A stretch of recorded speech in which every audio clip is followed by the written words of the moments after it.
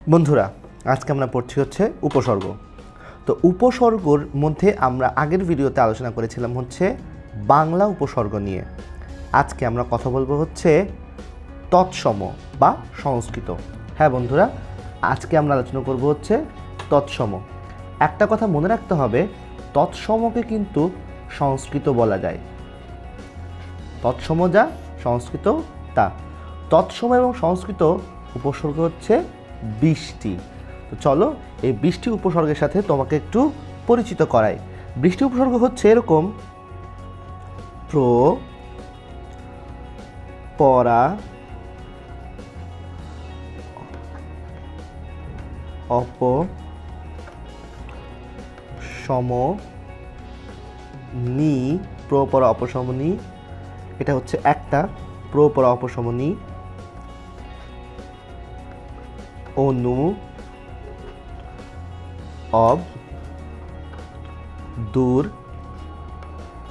নির, বি। খেয়াল করে দেখো, আমি একটু মিলিয়ে মিলিয়ে লিখছি, কিন্তু এখানে শেষে নি আর এখানে হচ্ছে বি।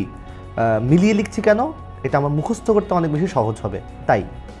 আচ্ছা, অনু, অব, দূর, নির, বি। তারপর হচ্ছে অধি, উৎ, সু, অধি, উৎ, সুপরি, অতি, প্রতি, অভিয়পি। অতি, প্রতি, অভি, অপি, উপ, আ। আচ্ছা, এখন এইভাবে লেখার কারণটা কি? এইভাবে লেখার যে কারণটা হচ্ছে যে তুমি এখানে আলাদা আলাদা 20টা মুখস্থ না করে তুমি যে কাজটা করবে সেটা হচ্ছে এটাকে একটা শব্দ মনে করবে, এটাকে একটা শব্দ মনে করবে, এটাকে একটা শব্দ মনে করবে, এটাকে একটা শব্দ, এটাকে একটা শব্দ।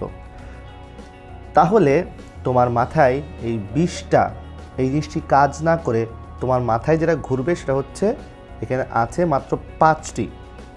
তোমার 20টা থেকে 5টি শব্দ মনে রাখাটা অনেক বেশি সহজ। তো তুমি খেয়াল করে দেখো, প্র, পরা, অপসম, নি, অনু, অব, দূর, নির, বি, অধি, উৎ, সুপরি, অতি, প্রতি, অভিয়পি, উপ, আ। দেখো, এই জিনিসগুলো মনে রাখাটা, এইভাবে মনে রাখাটা যথেষ্ট পরিমাণ সহজ। তো চাইলে তুমি এভাবেও মনে রাখতে পারো, অথবা তুমি অন্য কোনো গল্পের মাধ্যমে মনে রাখতে পারো। তো আমি যখন মুখস্থ করেছিলাম তখন কিন্তু আমি এই পন্থায়, এই পদ্ধতিতে মুখস্থ করেছিলাম। আচ্ছা, এরপর তোমাদের সাথে আরও একটা কথা শেয়ার করতে চাই, সেটা হচ্ছে যে তুমি খেয়াল করে দেখবে 4টি উপসর্গ, আ, সু, বি এবং নি।